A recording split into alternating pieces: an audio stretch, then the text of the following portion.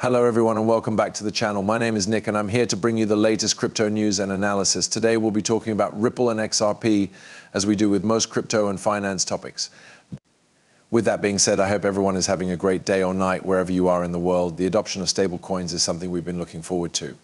Rules for standardizing stablecoins are being put in place. Governments are becoming much more open to stablecoins. For example, the UK is one of the biggest countries moving forward with stablecoins. But I'd like to go back in time a bit because this clip did come up again. And it's actually Brian Brooks talking about Ripple and how they're not trying to replace the US dollar. That statement is very important and I think everyone should pay attention to it in this video going forward. We also have from ISO 22, Let Us Do It. Brian Brooks, managing partner of a Valor Capital Group, says that Ripple isn't trying to replace the US dollar. Instead, it wants to change the way value is transferred. Because of this, its price is just as important as Google's price changes were in the beginning. The main thing I always try to stress is that cryptocurrencies are not money. The biggest misunderstanding in this whole conversation is the idea that if crypto isn't doing a good job of replacing the US dollar, then crypto isn't doing its job. I think we'll talk about this a bit today. Most of crypto is about replacing centralized banking. Cryptocurrencies that have values are more like stocks on the stock market. If you think there will be a lot of people on the internet, you bet on Google. If you think people will go back to the post office, you short Google. Still, it's not like Ethereum or Ripple or anything else is trying to take the place of the US dollar. It's trying to take the place of the way value is sent, and we'll talk more about that later. So I don't think prices are that important. Google's volatility is more important to me, and that was great in the early days of Google. That's the point, and you know. I pay close attention to this and the price just like everyone else, is that right? Just like you, we want to see a return on our investments. We want to make sure we're making money, but at the same time, I don't think crypto prices matter too much right now, at least not to me. After all, we're investing in technology, and I think that technology will be very valuable in the future. This is why I even touched on XRP in the first place. I don't think I've ever told you guys this, but the main reason I started investing in XRP was because I saw the problem for myself. For those who don't know, I run a design agency outside of YouTube and crypto. I've been the founder and CEO of a design agency for a long time, and one of the hardest things for me was paying people from other countries. When I need to send them money via wire transfer, I have to wait days for settlements. I'm sending $5,000 to $10,000 plus the fees on it because they are so much, it's around 100. Really, it's silly. When we really think about it, I saw the problem for myself. I started to learn a lot about XRP and what Ripple is doing, and I stuck with it because it made sense. When you change the way money moves, businesses that send money internationally will understand. They will understand it and use it because it makes sense. But no matter what right now, things are starting to change a lot. In November, Michael Barr from the Federal Reserve called for strict rules on stablecoins and said that we haven't decided what to do about CBDCs yet. Remember Michael Barr? He used to work as an advisor for Ripple. He joined the Federal Reserve in 2022, and his main job was to come up with rules for cryptocurrencies and stablecoins. Besides that, we just recently saw Jerome Powell at the beginning or middle of the month. He confirmed that US legislation on stablecoins is almost ready. We have this down here. A source at Tuesday's meeting said we need a framework for stablecoins. That makes no sense to us, but we do know what stablecoin is, right? We know that laws are being made about stablecoins. In the US, it's almost here and is happening now. Janet Yellen also said that the US needs better stablecoin regulation. She said that a federal regulator should be able to decide if a stablecoin issuer should not be allowed to issue an asset. In this case, she's telling lawmakers that. It was February 6th. Again, around the same time that Jerome Powell is also making that hints.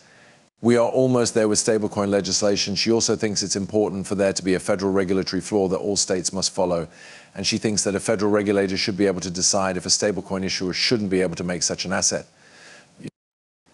I really hope this doesn't turn into, hey, Wall Street wants to be a stablecoin issuer, let them off the hook. But then you know a US company that isn't on Wall Street wants to start issuing stablecoins all of a sudden. It's against the law for them to be an issuer. I hope that's not the direction we're moving in again. I really hope that we're not, but you never know. Yes, things are changing, and you may have noticed that we've been worried about how it will affect banks. I had to talk to the chairman about this again today. It's funny because this was just recently talked about in October. Stablecoins promote dollar dominance, and us interest then on February 16th, the governor said stablecoins could boost dollar as global reserve currency. The AM on the XRP ledger is also almost passed. Now, why does that matter? Why is the EVM sidechain also so important for this? Okay, Panos wrote a great post about this because it seems like XRP's rule is only getting stronger since stablecoins are getting a lot of attention. Tokens that can't be used after clawback have been added to the AM. I think the EVM sidechain is the best way to bring big stablecoin providers like Circle and Tether into the ecosystem. They make the stablecoins on the EVM itself, and then they can be linked to the XRP ledger and added to the AM. From my point of view, everything is connected. I believe this is also a good way to look at it. We even have down here another great XRP ledger related development is the EVM sidechain, which is expected to make it easier for people to use XRP. For the XRP ledger, and don't forget the XRP ledger already has some stablecoins on it.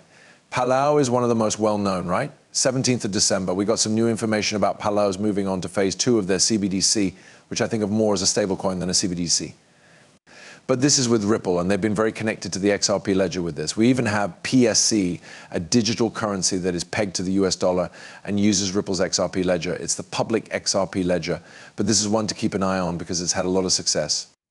This is great for anyone who wants to launch or issue a stablecoin on the XRP ledger with Ripple.